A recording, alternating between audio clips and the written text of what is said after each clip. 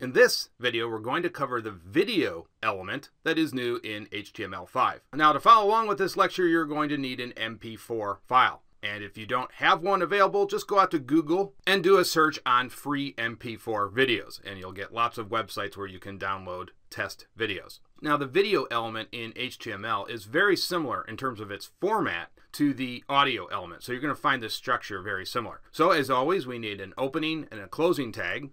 And here is the source element. You will remember we talked about that in the audio element HTML lecture. Well, it's the same process here. We specify all the different formats for our particular file. And again, it's the same thing. If we can't load the MP4 file, we want to go ahead and try and load the .ogg file. Now, obviously, I don't have a .ogg file because I'm pretty sure the MP4 file will play. But again, it's the same concept as the HTML audio element. Now, there are three attributes that we need to be concerned with. First, we want to set a width and a height. So we use the width attribute first.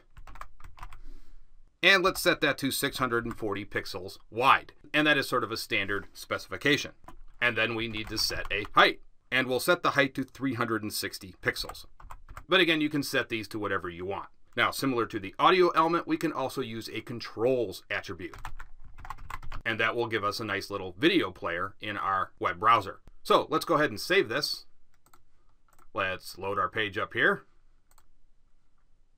And there you can see we've got our video player inside of our web browser. So let's go ahead and hit play. This is a video test to make sure everything is working properly.